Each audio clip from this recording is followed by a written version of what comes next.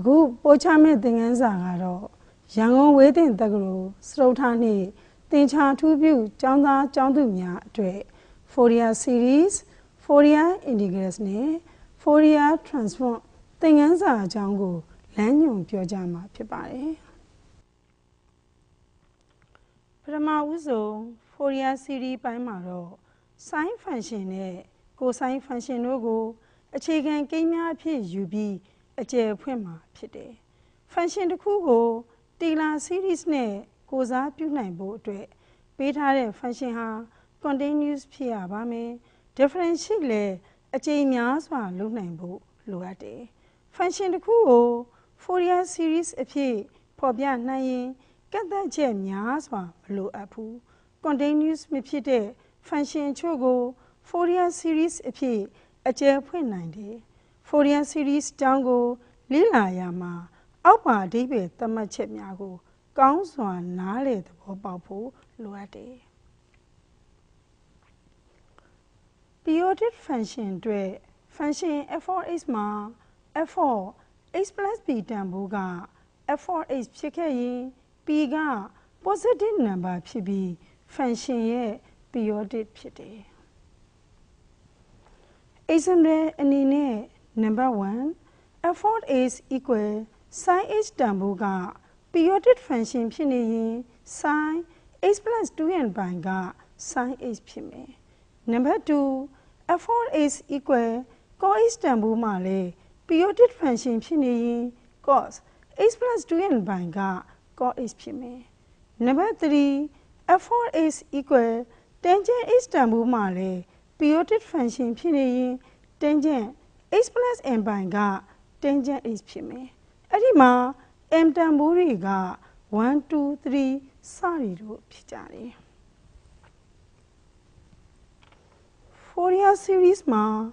f of x function က period 2 ပိုင်းအတွက် interval minus ပိုင်းto ပိုင်းကြားမှာ periodic function ဖြစ်ခဲ့ရင် f of x တန်ဖိုးမှာ a0/2 plus summation from n equal 1 to infinity an cos nx plus bn sin nx ဖြစ်တယ်။အဲ့ဒီမှာ am နဲ့ bn တို့က Fourier coefficient တွေဖြစ်ကြပြီး am တန်ဖိုးကို 1/π integral from minus ပိုင်းto ပိုင်း f of x cos nx dx n equal 0 1 2 etc နှင့် bn ကို 1/π integral from minus ပိုင်းto ပိုင်း f of x sin nx dx n equal 1 2 3 etc မှရှာနိုင်တယ်။အကယ်၍ period 2 ပိုင်းအတွက် interval 0 to 2 ပိုင်းကြားမှာ periodic function ဖြစ်ခဲ့ရင် an မှာ 1/n integral from 0 to 2 ပိုင်း f of x cos nx dx ဖြစ်ပြီး bn တန်ဖိုးမှာ 1/π integral from 0 to 2 ပိုင်း f of x sin nx dx တို့ဖြစ်ကြတယ်။ပုံစံတွဲအနေနဲ့ example 1 ကိုတွေ့ကြည့်ရအောင်။ပုဒ်စာမှာပေးထားတဲ့ function f of x equal 0 အတွက် interval မှာ minus ပိုင်း less than x less than 0 ဖြစ်ပြီး f of x equal x အတွက် interval မှာ 0 less than x less than ပိုင်းတို့ကြားတွင်ပြေလည်နေတဲ့ Fourier series ကိုရှာပေးရမှာဖြစ်တယ်။ solution မှာ an formula မှ n equal 0 အတွက် a0 equal 1/π integral from minus ပိုင်းto ပိုင်း f of x dx formula ကိုသုံးပြီး interval minus ပိုင်းနဲ့ 0 ကြားတွင် f of x မှာ 0 ဖြစ်ပြီး interval 0 နဲ့ပိုင်းကြားတွင် f of x ကို h တန်ဖိုးအစားသွင်းပြီးဖြည့်ရှင်းလျှင် a0 တန်ဖိုးမှာ π/2 ရမယ်။ an အတွက် 1/π integral from minus ပိုင်းto ပိုင်း f of x cos nx dx formula မှ interval minus ပိုင်းနဲ့ 0 ကြားတွင် f of x မှာ 0 ဖြစ်ပြီး interval 0 နဲ့ပိုင်းကြားတွင် f of x မှာ h ဖြစ်တဲ့အတွက် ရလာတဲ့ integral from 0 to pi x into cot and h dx ကို integration ပိုင်းပတ်သုံးပြီးရှာလျင် an တန်ဖိုးမှာ 1 by n square pi into cos n pi minus 1 ကိုရရှိမယ်။ရရှိလာတဲ့ an တန်ဖိုးမှာ n ဟာ odd number ဖြစ်ခဲ့ရင် an equal minus 2 by n square pi ဖြစ်ပြီး m က even number အတွက်0ဖြစ်မယ်။ဆက်လက်ပြီး bn တန်ဖိုးကိုလည်း 1 by pi integral from minus pi to pi f of h sin and h dx formula မှ interval 0 နဲ့ pi ကြားတွင် f of h equal x အတွက် integral from 0 to pi x into sin and h dx ကိုလည်း integration ပိုင်းပတ်သုံးပြီးရှာရင် minus 1 by n cot n pi ကိုရမယ်။ bn တန်ဖိုးမှာ n က odd number ဖြစ်ခဲ့ရင် bn မှာ 1 by n ဖြစ်ပြီး n က even number အတွက် minus 1 by n ဖြစ်တယ်။ပေးထားတဲ့ interval minus pi to pi ကြားရှိ Fourier series အတွက် f of h equal a0 by 2 plus summation from n equal 1 to infinity an cot n h plus bn sin n h မှာရှာလို့ရလာတဲ့ coefficient a0 am နဲ့ bn တို့ကိုအစားသွင်းခြင်းဖြင့်လိုချင်တဲ့တန်ဖိုးကိုရရှိလာမယ်။ Fourier integral အကြောင်းကိုဆက်ပြီးလေ့လာရအောင်။ periodic function များကို Fourier series အတွက်အသုံးပြုပုံအကြောင်းကိုလေ့လာခဲ့ပြီးဖြစ်တယ်။လက်တွေ့ပြဿနာများကိုအဖြေရှာရမှာ function များဟာ periodic မဖြစ်တာပိုများတယ်။အဲ့ဒီလို non-periodic function တွေအပါအဝင် function များကို represent လုပ်နိုင်ဖို့အတွက် Fourier series method ကို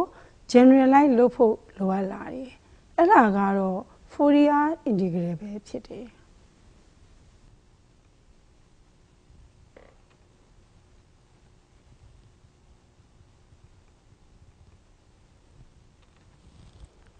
function တစ်ခုကို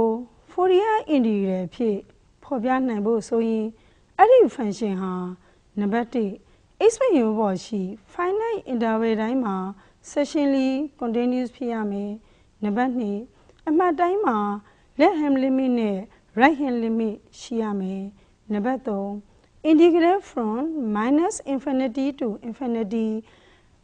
modulus of f of h dx တန်ဖိုးရှိရမယ်။အဲ့ဒီအချက်၃ချက်နဲ့ပြည့်စုံတဲ့ function ကို Fourier integral နဲ့ represent လုပ်နိုင်တယ်။အဲ့ဒါကတော့ f of h equal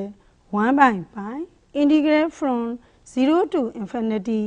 a omega cos omega h plus b omega sin omega h d omega ပဲဖြစ်တယ်။အဲ့ဒီအခါ a omega က integral from minus infinity to infinity f of v cos omega v dv နဲ့ b omega က integral from minus infinity to infinity f of v sin omega v dv တို့ဖြစ်ကြတယ်။အဲ့ဒီရလတ်ဟာ function f of h အနေနဲ့ continuous မဖြစ်တဲ့အမှတ်နေရာဖြစ်ရင်တော့ f of h ကိုစား f of h plus 0 plus f of h minus 0 by 2 ဟုအစားထိုးဖော်ပြရမယ်။ဆိုလိုတာက left hand limit နဲ့ right hand limit တို့ရဲ့ဖြတ်မျှခြင်းကိုအစားသွင်းခိုင်းခြင်းဖြစ်တယ်။နမူနာပုစာအနေနဲ့ example 2ကိုလေ့လာကြည့်ရအောင်။ Fourier integral နဲ့ represent လုပ်နိုင်တဲ့ formula f of h equal 1 by pi integral from 0 to infinity a omega cos omega h plus b omega sin omega h d omega ကိုသုံးပြီးသက်သေပြခိုင်းတာဖြစ်တယ်။ solution မှာ h less than 0 အတွက် f of h ကို0နဲ့ h greater than 0 အတွက် f of h ကို pi e power minus h လို့ထားမယ်။ a omega ရဲ့တန်ဖိုးကို formula မှာအစားသွင်းဖြည့်ရှင်းခြင်းဖြင့် pi by 1 plus omega square ကိုရရှိမယ် ဆက်လက်ပြီး b အိုမီဂါရဲ့တန်ဖိုးကိုလည်း formula မှာအစားသွင်းဖြည့်ရှင်းခြင်းဖြင့် b အိုမီဂါမှာ pi omega by 1 plus omega square တန်ဖိုးကိုရရှိလာမယ် ရရှိလာတဲ့ a အိုမီဂါနဲ့ b အိုမီဂါတန်ဖိုးတွေကို Fourier integral နဲ့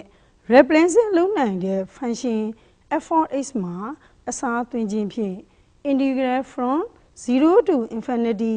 cos omega x plus omega sin omega x divided by 1 plus omega square d omega ကိုရလာမယ်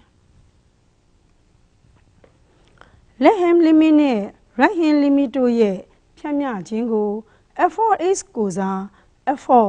x plus 0 plus f of x minus 0 by 2 မှရှာလျင် pi by 2 ကိုရရှိလာမယ် ရရှိလာတဲ့တန်ဖိုးကို function f of x မှာအစားသွင်းခြင်းဖြင့်လိုချင်တဲ့သက်သေပြချက်ကိုပြနိုင်ပြီဖြစ်တယ် ဆက်လက်ပြီး Fourier transform အကြောင်းကိုနှစ်ပိုင်းခွဲပြီးလေ့လာရမှာဖြစ်တယ် ပထမပိုင်းက Fourier cosine transform နဲ့ဒုတိယပိုင်းကတော့ Fourier sine transform တို့ဖြစ်ကြတယ်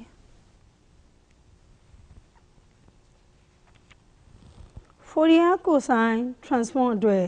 function f of x ဟာ even function ဖြစ်ခဲ့ရင် Fourier integral မှာ f of x equal integral from 0 to infinity a omega cos omega x d omega ဖြစ်ပြီး a omega တန်ဖိုးမှာ 2 by pi integral from 0 to infinity f of v cos omega v dv ဖြစ်တယ် အဲ့ဒီအခါ v ကို x နဲ့ a omega ကို square root of 2 by pi f c of omega လို့ထားခြင်းဖြင့် Fourier cosine transform ပုံစံကိုပြောင်းနိုင်ပါတယ် Fourier sine transform အတွက်လည်း function f of x ဟာ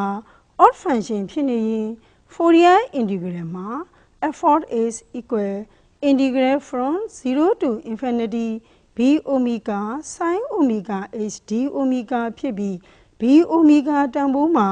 2 by pi integral from 0 to infinity f of v sin omega v dv ဖြစ်တယ် အဲ့ဒီအခါ b omega ကို root of 2 by pi f s of omega နဲ့ v ကို x ဟုထားလျင် Fourier sine transform ပုံစံသို့ပြောင်းနိုင်တယ် နမူနာပို့စာအနေနဲ့ example 3 ကိုတွက်ကြည့်ရအောင် ပေးထားတဲ့ function မှာ x greater than a အတွက် f of x က 0 ဖြစ်ပြီး interval 0 နဲ့ a ကြားတွင် f of x က k ကိုပြည်လည်နေတဲ့ Fourier cosine နဲ့ sine transform တို့ကိုရှာဟိုင်းတာဖြစ်တယ် solution အတွက် Fourier cosine transform formula တွင် interval 0 နဲ့ a ကြားတွင် f of x က k ဖြစ်တဲ့အတွက် integration လုပ်ခြင်းအပြင်အဖြေကိုရရှိလာမယ် Fourier sine transform အတွက်လည်းအလားတူ integration လုပ်ခြင်းအပြင်လိုချင်တဲ့အဖြေကိုရရှိလာမယ် အခုပြောပြခဲ့တဲ့အကြောင်းအရာတွေကိုအခြေခံပြီးကျောင်းသားကျောင်းသူများအနေနဲ့နမူနာပို့စာတွေသင်္ကေတတွေနဲ့ theory များကိုအလွယ်တကူလေ့လာနိုင်ရန်အတွက် chapter တစ်ခုလုံးကိုခြုံငုံပြီးလမ်းညွှန်ပြောကြားထားတာဖြစ်တယ် textbook နဲ့ study guide တို့မှာရှိတဲ့လေ့ကျင့်ခန်းများကို